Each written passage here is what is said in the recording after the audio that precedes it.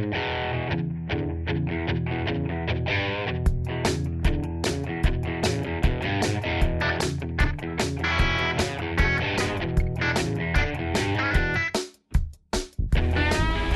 we are in Illinois.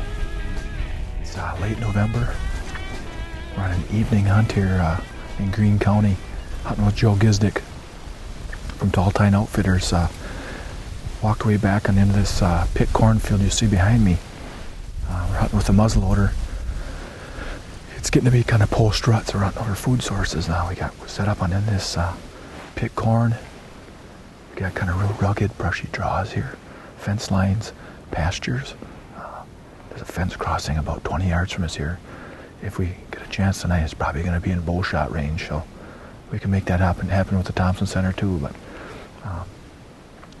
it's a few hours before dark. We got about 3 hours, so we're going to sit tight and let her happen.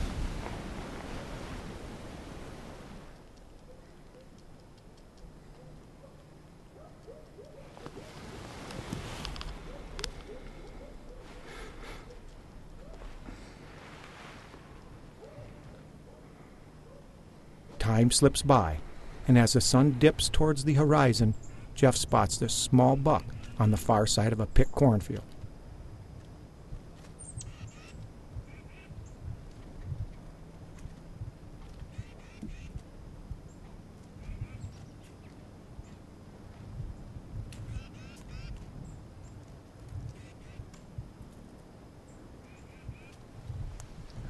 And then, a few minutes later,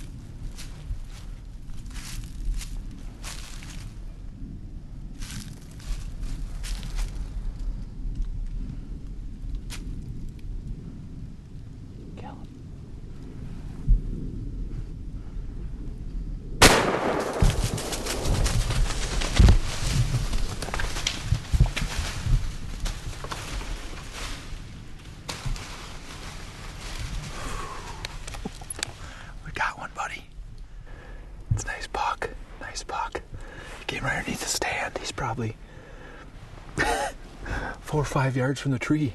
I mean, too close, but I thought he was going to walk right out here and go to the pit cornfield.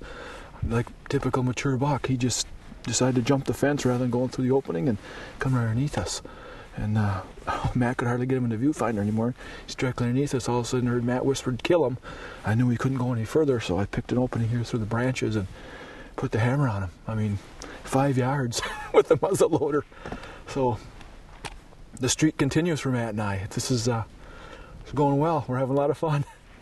We're down here in west central Illinois with Joe Gizdick from Tall Tine Outfitters. Second evening of the second shotgun season. We're hunting with muzzleloaders, as you see. But great looking property. I mean, this big wooded draw is just beautiful country down here. I just love Illinois anyway. But Joe's got a good operation here. Nice buck. Nice buck. So looks like a big mature animal. I don't know. He's at least a 3.5, but I think he might be a 4.5. He's got a real dark skull cap and stuff. So decided to take him. He's a good mature deer. That's what Joe wants us to shoot. So looks like we got us one. Let's get down and go take a look at him. Here he lays, Matt. Only about 50 yards from the tree, probably. We saw him go down. Nice buck. Look at that from the back, huh? It's a good view. Long beams. Nice 10-pointer. Probably a good At least a 3.5, 4.5-year-old buck, I'd say. Look at that. Look at that. Cool.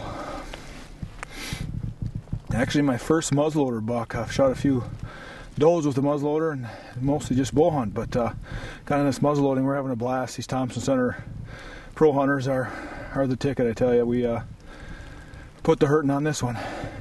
As you see, he got a little close on us. He was probably 5 yards or less when we shot him. He's come right underneath the tree, and Matt was about at the end of his reach with that camera arm, and all of a sudden I heard him whisper, "Kill him," and I knew we were just about out of room, so put the hammer down on him. Had a little bit of twigs to shoot through, but as you see, it was where it's supposed to be, so we're darn happy with this buck. Nice long beams, good deer. Hunting with Joe Gizdick from Tall Tine Outfitters. We're down here in Greene County, Illinois. Second day of the second shotgun season. We're using muzzleloaders, as I mentioned, but just having a blast. This is a great chunk of property he's got right here, just as bucky looking as you can get, and tough time of year right now. It's kind of post rut.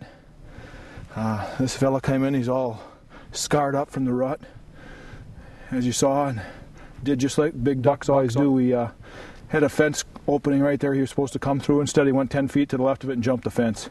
Instead of going out in the pit corn, he came underneath the stand, but that's what you expect big bucks to do after a while. It's just, they never do what you want, so we're happy with this one. He gets to go home to Wisconsin with us.